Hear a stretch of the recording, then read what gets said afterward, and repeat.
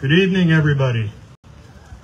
I'm just giving a quick heads up. If you can all pull out your phones, which everybody usually has, and head to Cortland Voice and go ahead and share the live feed so that people that might not have been able to make it here tonight can actually get on there. Via Facebook. And it's via Facebook. Okay, get right on Facebook to Cortland Voice and go ahead and share their live feed, please. Thank you very much. We'll be starting shortly. Also, make sure that you're not walking in front of the camera at any point in time. Thank you. We'll be starting shortly.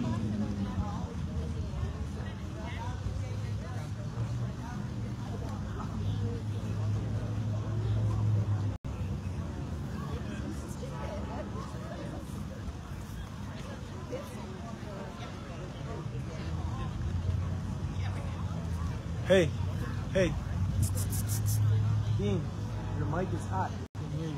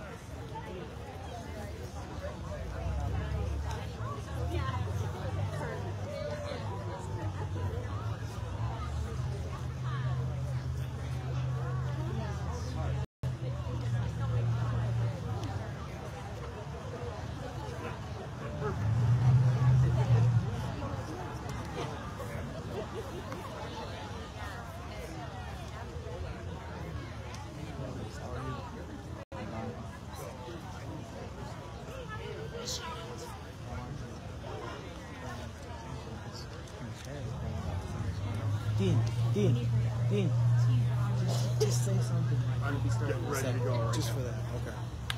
Because it goes up and down. Sorry.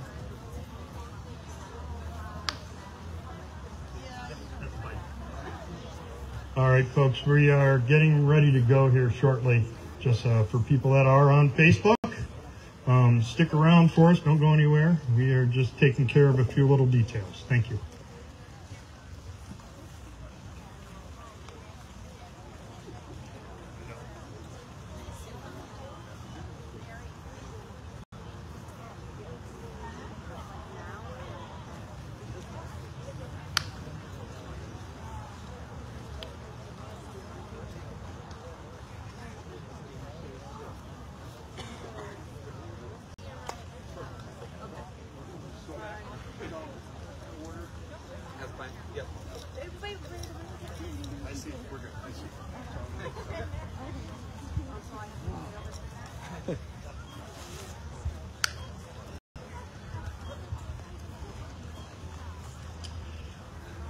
All right, for people that are just showing up again, if you could go ahead via Facebook, go to Cortland Voice.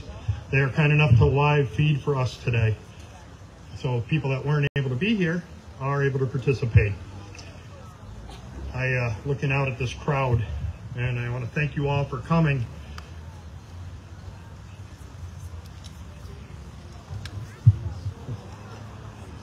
Sorry. So, just breaks my heart, guys, to see such a crowd and so many people that have lost. I'm just glad that I can create a space for us to come that's stigma-free, and that we are able to have an environment in which we can grieve our loved ones. This epidemic is one that is just taking too many people. Last year at this time, we had 256 pairs of shoes. Each shoe represented a person lost to a drug overdose in the United States. That's 93,440 human beings to drug overdoses in the United States in a 12-month period. Our display over there has 295 signs. Each sign represents a person lost to overdose in the United States a day. That is a staggering 107,000. Over 107,000 human beings in a 12-month period dying when every single overdose is preventable. Before I turn the mic over to our MC tonight, there's a couple things I want to cover. Take note that we have the wonderful and amazing Tracy Northup Story over here doing our interpreting.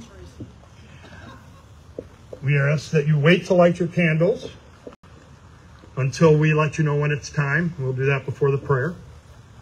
We do ask that lighters are returned to the table where they came from, in the box. You are welcome to keep your candles. There are fire extinguishers by each side over here, and there is one by the table. Let's not need them, but if they do, they're here. And I want to thank everybody that has made this possible.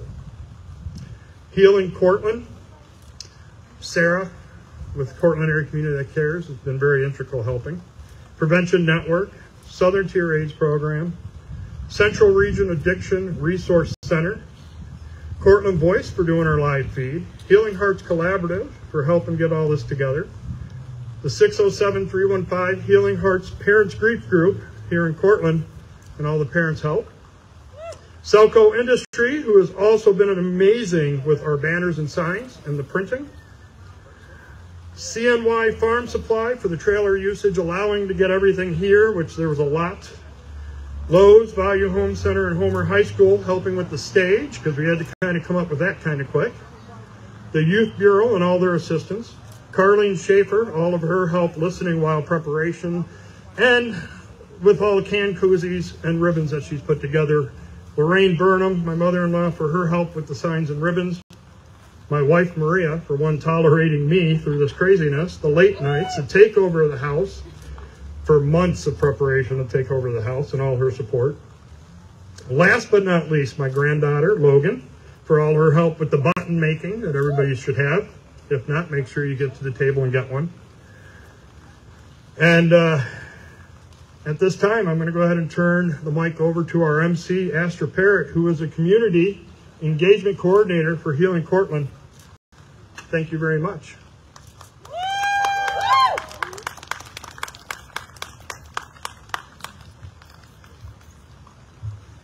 Thank you, Dean. I want to first just take a quick moment to appreciate and acknowledge the work that Dean has put into this, and in a broader sense, the work that he has done for this community. He's been supporting naloxone distribution in Cortland since within a month of his son's loss. He's undoubtedly directly or indirectly responsible for probably thousands of Narcan kits since that time. He's vocally advocated throughout the community for action from leaders and accountability when action hasn't come. Dean has pushed for expanding syringe exchange services in Cortland County and now does that work every day as part of staff's mobile unit in addition to the OOPP that he runs. But because Dean cares so deeply about this, he doesn't stop when his workday ends. Now, and even before he worked at staff, Dean literally meets people where they are when they need. He makes himself available to the needs of the people he works with. And that's especially evident with this event. All of the things that Dean listed, he has done most of that work. Making the buttons, making the calls, putting together the logistics, and organizing speakers. And I just want to take a moment to say thank you. Like he said, my name is Aster. I work with Cortland area communities that care as part of the Healing Cortland project. It's an effort to improve the lives of people who use drugs in Cortland County and to reduce opioid overdose deaths. We're supported by an NIH-funded research study, but our local team is trying very hard to make sure that whatever comes out of that actually benefits people here in meaningful and sustainable ways. My job is relevant to this event, but I'm also here as a person, not just as staff. Before this job, I helped run the syringe exchange in Ithaca, and before that I was working on a PhD where I was studying harm reduction, drug policy, and stigma. I've studied institutional regulatory responses to overdose and how stigma shapes these responses, but my experience of overdose, while direct and personal, has also been professional. I have responded to and reversed overdoses, but only at work. Intellectually and experientially, I understand some of the very real, concrete ways that stigma around drug use hurts and endangers people. I've seen emergency responders slow down when they see an overdosed person that they're approaching is someone that they've rescued in the past. I've seen agency policy that deprioritizes the safety and well-being of clients for fear of theoretically alienating some other, always less precarious, group. The opioid overdose epidemic has so many parts, and I don't only want to save lives, I want to improve them. To do that, we need a lot of tools. One of those tools is naloxone, or Narcan. Another one of those tools is like skills education, how to use that Narcan, how to, dispose of unused opioid drug prescriptions. Another one of those tools is stigma education. And another is policy, like funding housing or physical and mental health care over policing, or decriminalizing drugs, or institutionalizing safe supply. None of these social, cultural, institutional, regulatory, or pharmacological tools is going to solve this on its own, though. And I think some of what brings that home for a lot of people is being able to connect to stories. Stories give a face and a name to the statistics and help show the reality of a person or a family to strangers. And that's part of what tonight is for, stories. Making space for stories, for people rather than numbers. The numbers are important and rhetorically powerful. I mean, that's part of what makes that display so powerful. But without the stories, they mean less to a lot of people. We've got a great lineup of folks who will be sharing with you this evening their own stories, and I'm grateful to be able to be a part of this. My hope is that through sharing these stories and hearing these stories and names that are spoken later tonight, we'll be able to let go of some of the shame and internalized stigma and focus on people. So to start out, please join me in welcoming Leah Webb, former Binghamton City Council member, lifetime Southern Tier resident, and candidate for the New York State Senate.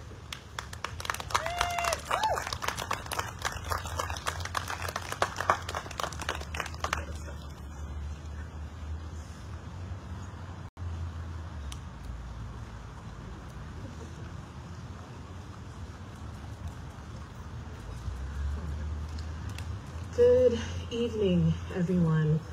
How are y'all doing? Good. First, I want to thank all of the organizers of today's event. Most certainly Dean for all of your hard work that you do, not just in helping to coordinate today's event, but also the work that you do every day in our community.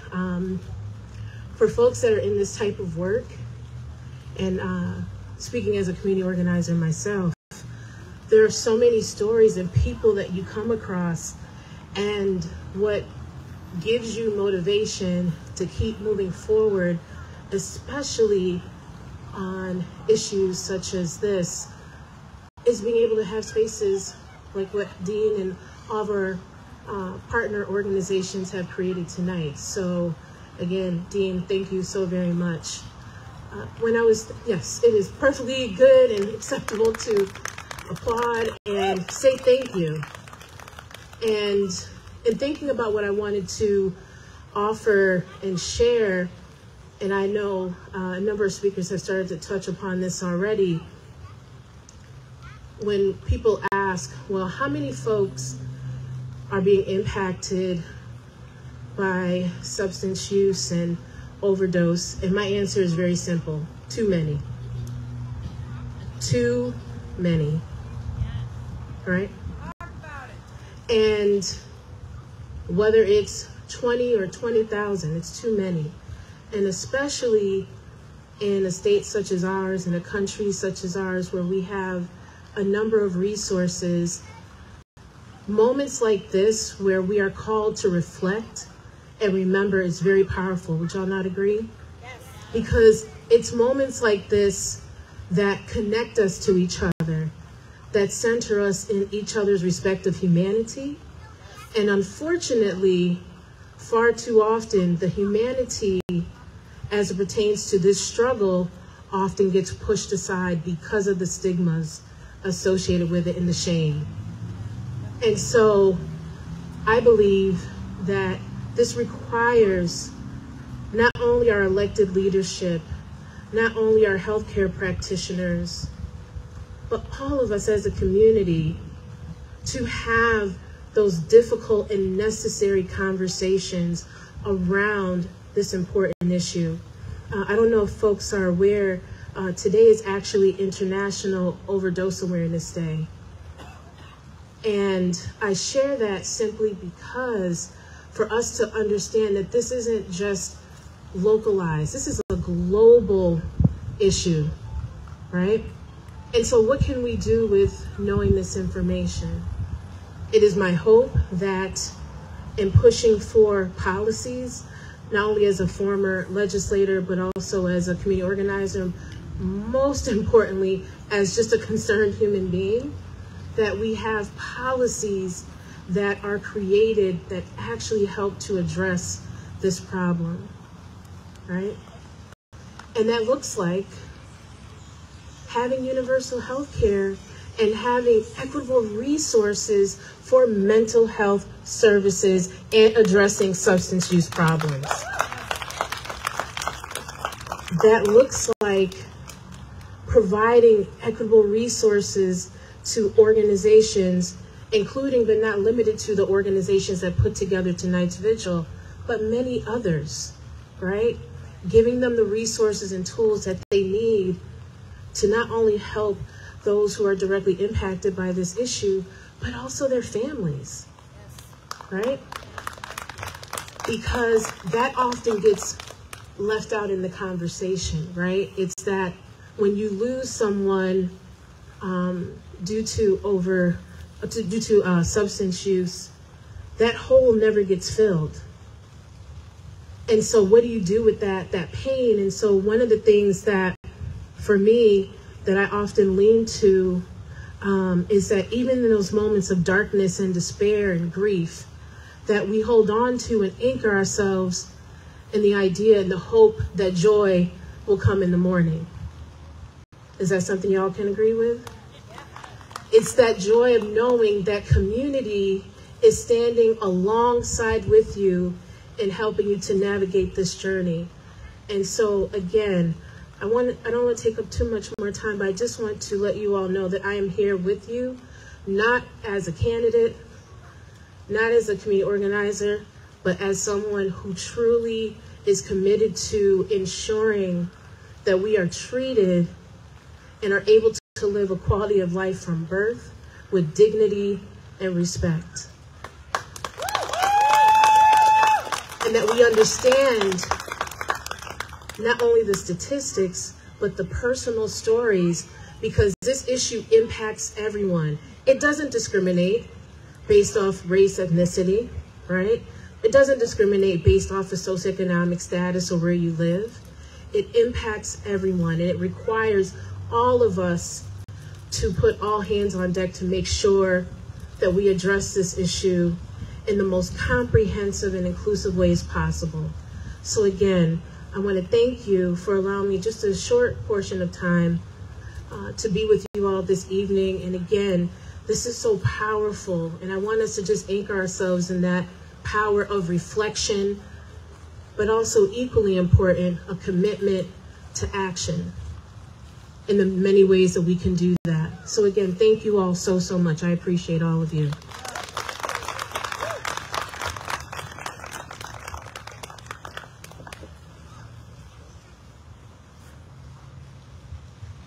Thank you.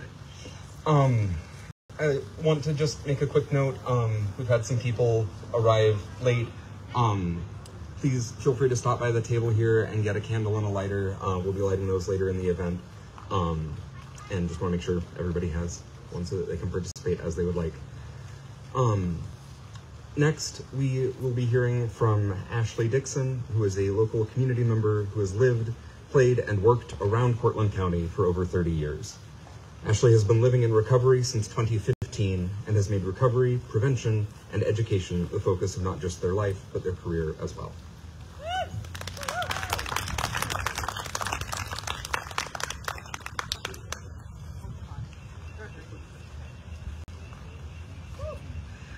Very klutzy, and thank you so much. Of course, I sent my introduction to Aster before I wrote this, so you're going to hear a lot of it again. And of course, I brought my sunglasses because this is always a little bit emotional to talk about, but I will start at the beginning again. Hi, my name is Ashley Dixon. I live here in Cortland. I've lived in, worked in, or been involved in Cortland since I moved to New York in 1990. I have a degree in chemical dependency counseling from Tompkins Cortland Community College. I have a degree in human services from SUNY Cortland, and right now I run the collegiate recovery program at TC3. But I'm not really here to talk about my work, right? I'm here to talk about today and why it matters. Thank you so much, Leah, for what you said. A lot of it hit home for me very deeply. When Dean invited me to speak tonight, I was flustered. I speak professionally for a living, so I do it all the time, but I'm still settling into my identity as a person in recovery, even though it's been 7 years since I last used a substance. I was also deeply honored because I know how important this is. And seeing all of you in front of me today is overwhelming and beautiful. I sat for a long time trying to figure out what I wanted to say, and to be completely frank with you, I finished writing this about 4 hours ago. So there are so many things to say. The message, though, is fairly simple: hope. Tonight is about holding space for people we've lost and spreading hope and love to people who are still here. If I can give you all one thing tonight, I want it to be hope. I got high for the first time on Main Street, right over there. I threw up from drinking for the first time on Delaware Ave. I smoked my first cigarette there too. I hid under a blanket at 2 a.m. in Yeaman Park with a group of my friends, getting high, smoking weed. I bought my drugs on Groton Ave and Church Street. For the better part of 10 years, I ran from myself. I buried myself in drugs and alcohol so that I didn't have to face the choices I made in the life I was living. I was miserable. I overdosed for the first time in Ithaca, and the second time in Dryden. I was by myself both times, and I don't know how or why I survived. I have some ideas now, but it really depends on how much you believe in a higher power. I said earlier that I'm a person in recovery. For me, that means that I have not had alcohol or an illegal drug since January of 2015. By the time I started that journey, I didn't have much left in me. I wanted to die, and I was actively planning a way to do that. But I'm still here. I'm also struggling with this. Excuse me. Sorry, take your time. Thank you. There was a moment for me. You could call it a precipice or rock bottom or a turning point or whatever you want. I don't have a word for it other than it was the moment I realized that I could live. There's only one reason that I was able to do that. I had people. I still have people. There are so many people who care deeply and love and hope and help. And all of you here have been that for someone. Guarantee it. Your experiences and your love and your hope and your pain and the grief that you have and your caring have all made it just a little bit easier and better for someone else to get through. There is grief here tonight, and sometimes that can be an okay thing. There's power in honoring those who are not here with us tonight. Later we'll be holding space for the names of loved ones that we've lost. I hold those names in my heart every day, and I know you do too. It's what we do with those names and that grief that can make the difference. So tonight, while we're here, and after we go home, and from now on, let's honor those who have passed, and let's lift up those who are here. Thank you.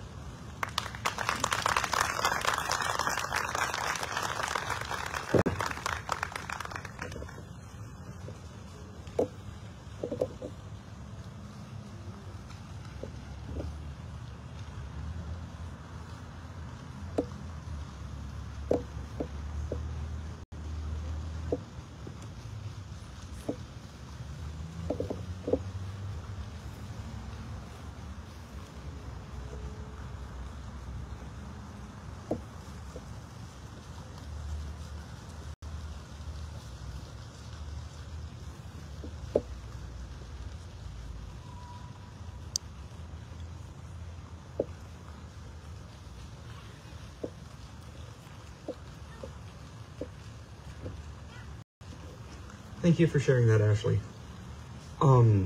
Next, we have Amy Sherwood, Joshua's mom.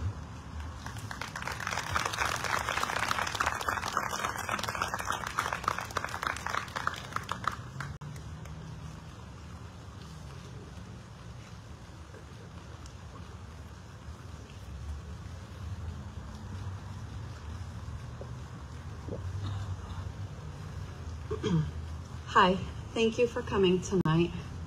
I was asked to speak tonight and share about my son Joshua and tell our story. Our story could be like a lot of others, but this particular story started 33 years ago when on January 11th, 1989, a sweet, beautiful boy graced the world with his presence. Joshua is my son and was the most wonderful son a mom and dad could ask for. He was the most caring person. Joshua adored his two sisters, Heather and Emily, his grandparents, aunts, uncles, cousins, and countless friends. Joshua loved singing. He would sing every Disney song as loud as he could. Beauty and the Beast was his absolute favorite Disney movie, and he also enjoyed dancing and acting and was in many plays at Cortland High School. His first high school role was Charlotte's Web, where he played Wilbur the Pig. Joshua enjoyed being a waiter at Friendly's because he loved talking to people. Joshua was also voted most talkative his senior year, which everyone knows was well-deserved. He also loved working at McDonald's, where he loved everyone he worked with, and when customers came through, he always made them smile. He always found the good in everyone. If you ask any of his friends, he was the sunshine of the group and always had the biggest smile. As a teenager, Joshua struggled with depression and anxiety, which I believe led to his addiction. This continued into his adulthood. He had been in several different short-term rehabs at different times over the years. Finding a rehab that will hold the addict until he or she truly feels healed and ready to re-enter society is very difficult. He fought hard to overcome his addictions, and he would often tell his dad and I that he didn't want to use. In April of 2017, Joshua went to a dual rehab. A dual rehab works on both mental health and addiction. It was in Bradford, Pennsylvania, and he was there for 30 days. This was the longest rehabilitation facility that he was at. I don't feel 30 days is long enough when it comes to the recovery process. When I went to visit, he seemed optimistic about this one and thought this was the one that was going to work. He came home on Wednesday, May 10th, and passed away May 15th. My biggest fear in life since I was a child was, what if I lost my child? That day, my worst fear came true. I had been trying to reach him, and he would never not respond to me. So I went over to his apartment, and I found him. He was only home 5 days. 5 days from being in a place that was helping him. No parent should have to worry each day that they are going to find their child or get that phone call. That day, the world became darker and a bright light was gone. I try to live each day in honor of Joshua and want to help other parents who are going through this. I want them to know they are not alone. I have learned a lot about addiction since losing Joshua. I have learned that Narcan can help someone in early moments of an overdose, and that no matter what the drugs are, there is a point when you can take too much. It took me a while to understand that what they found in Joshua's system was things he was prescribed when he left the rehab facility. He just took too much, which can happen with any prescriptions. I know that Joshua knew his dad and I did everything we could to get him the help he needed. Everyone knew how much he loved them.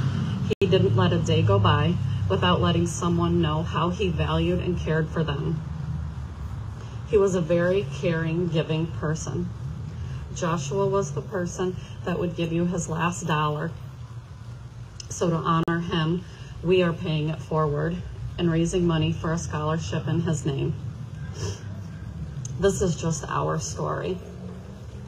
I encourage all of you to have a conversation with your family and friends. Check in on them, make sure they are okay, and know it's okay to talk about addiction and mental health and to seek out help.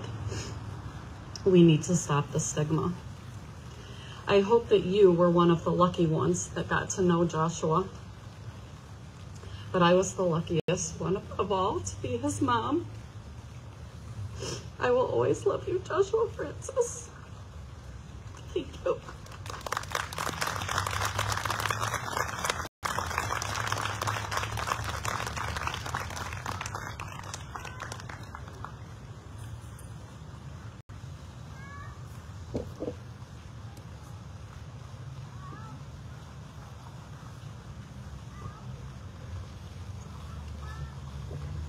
So now we will be lighting the candles as Trevor O'Gorman, Assistant Director at Cortland Bible Camp, joins me up here to lead us in a prayer.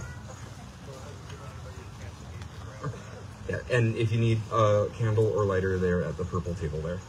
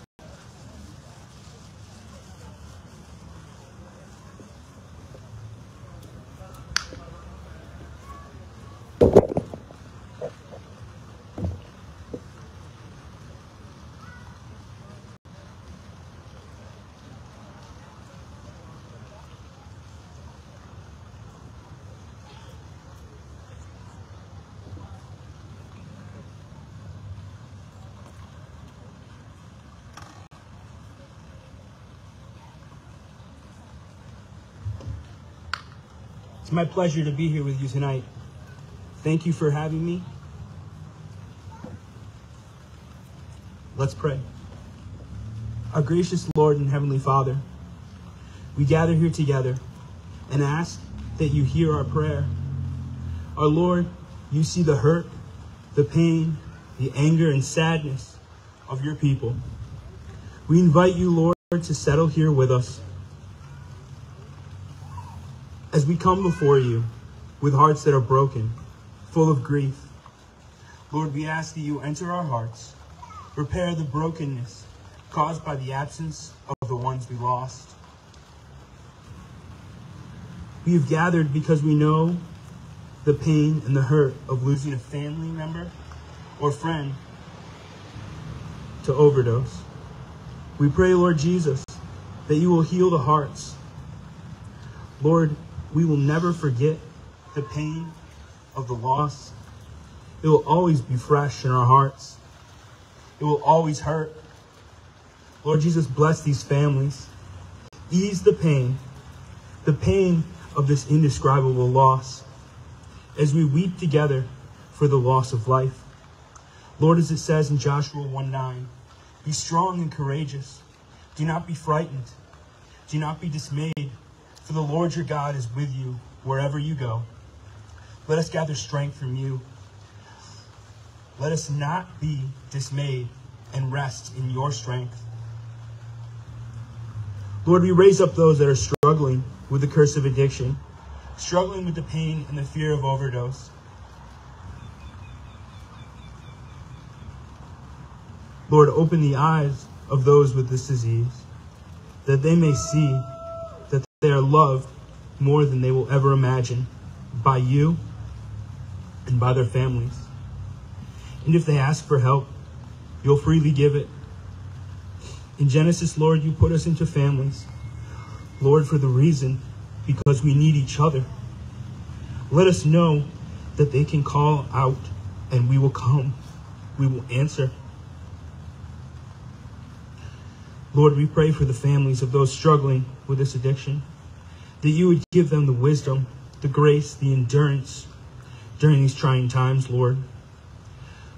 Bless the parents, the spouses, the children, the siblings, the cousins, the friends of those struggling with addiction. Give them love and compassion, Lord. May they never know the pain of this loss. We pray for the city of Cortland and its citizens. We pray that people would be seen as people, sons and daughters of the Lord Jesus, that were carefully crafted and created in the image of God, that the stigma of drugs and overdose would be no more, that we would love people and show kindness to all. Lord, we pray for the city of Cortland, its administration, its mayor, its aldermen. We pray for the county sheriffs, the county legislators, the state and state police, the state assembly and state senators, the governor. We pray for the federal government, and Lord, we pray for your protection for them as they serve in our communities. We pray for wisdom for our lawmakers and law enforcement as they serve and protect, that they would be compassionate and loving to those that they interact with and serve. Lord, we pray for the dealers and manufacturers of these drugs, that Lord, you would change their hearts, that you would make them feel the depth of the pain that they have caused, that they would be convicted both in their hearts and by our justice system. Lord, lastly and again, we plead with you to heal the hearts of the ones you've left behind. May they honor you and the memory of the ones that they have lost to this terrible epidemic. May your grace pour down on these families and the families across the United States. May our everlasting peace and joy, Jesus, ease our pain. We pray in your holy name. Amen.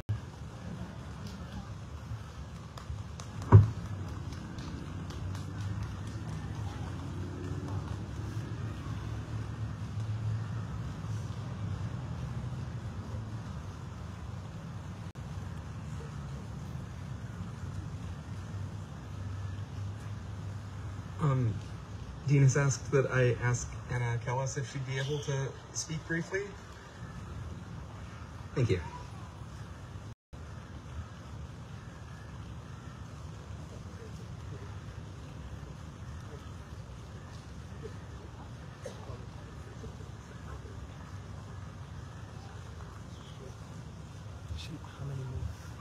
The best kind of speech is the one you're surprised to give, but this is one I'm honored to be part of.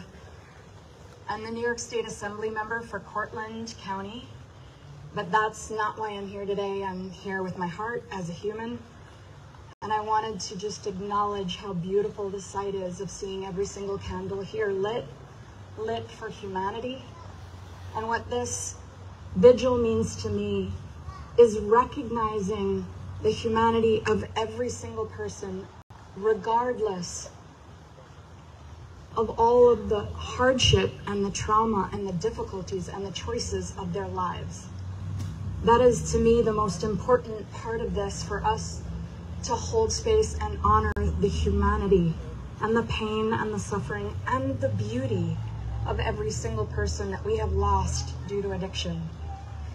And I think that it's so incredibly important that everyone is here today to recognize, to celebrate, and to champion that humanity, because there is so much stigma about addiction.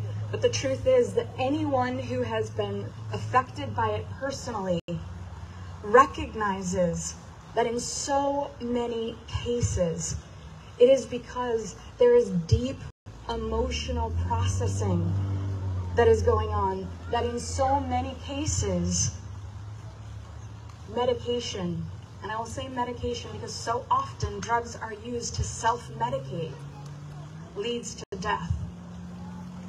That is what we're facing. And so often, the misinformation that is spread about addiction is to take away someone's humanity. And every single person who's here today is to give back, to recognize and to honor the beauty of that humanity. And so in some ways, we're all here in this vigil to hold space, but also to recognize and to take up the banner that we are the champions, to demand that we all collectively remember, honor, and fight for the humanity of everyone who is struggling with addiction. Every single person, because their humanity needs to be central. It needs to be central in our religion. It needs to be central in our schools. It needs to be central in our healthcare system. And I promise you, it will be central in my heart, in the role that I play in government. So I'm here to celebrate that you all are here today, and to stand with you, and to hold my candle. And I will take this in my heart back with me in all the work that I do. So thank you so much for standing here today and being my inspiration and holding this night, remembering that today is honoring every single person that we have lost to addiction. Thank you so much, everyone.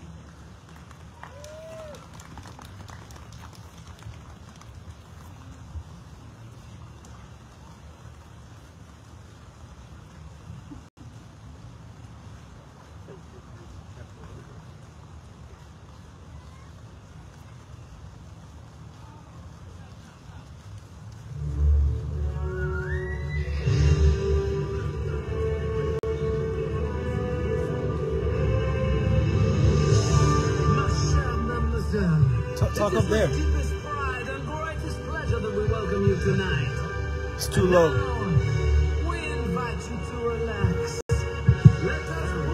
I'm opening this mic up. People like to come up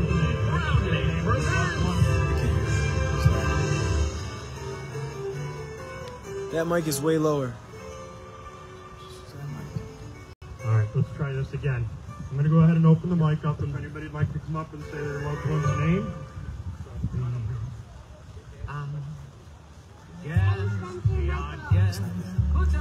I would just move that mic to there.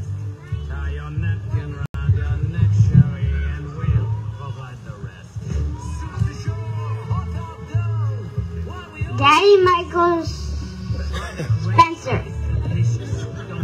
Spencer O'Gorman.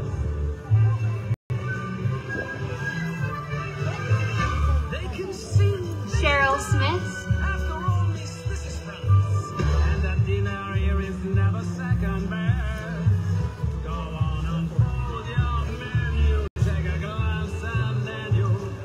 My son, David True Jr.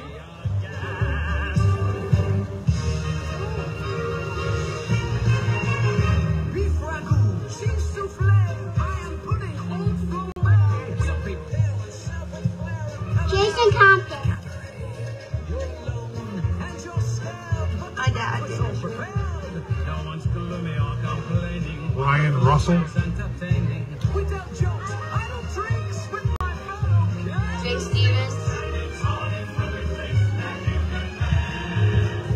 Jacob, Brian, Chucky, Chase, Teresa, Jason, Josh, and my friend's Brad.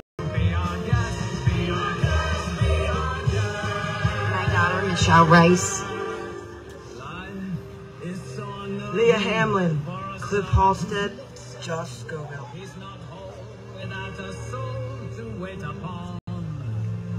My son, Michael David Batters.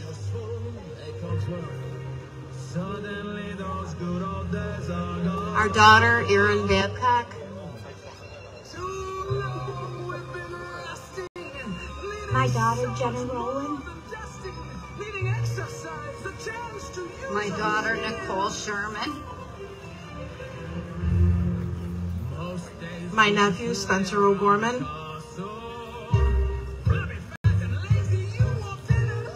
My son, Spencer O'Gorman. My brother, George Davis. My son, Andy Williams, and his friend, Stephen Nunn. Cousins, Jordan and Corey. Pat Murray.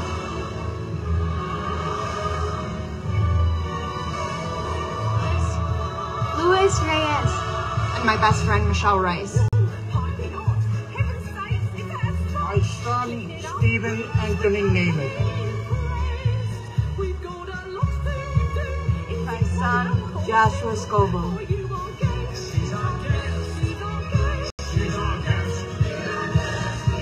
My dear friend, Michael Vance Carabelli. Jacob Glover. My friends, Trevor and Alex. That's Radcliffe.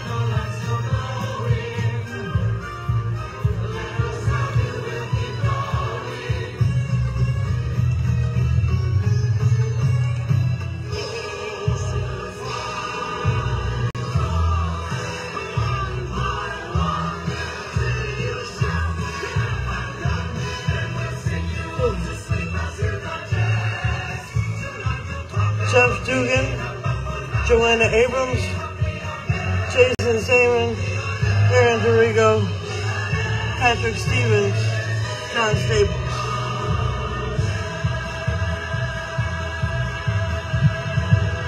All right, folks. Let's never stop saying their names, right? Let's keep their names being said. Let's keep it alive. And let's keep the memories going and not give up. We need change, and we are going to be the change. All right. Thank you all. Have a great night. Not one more.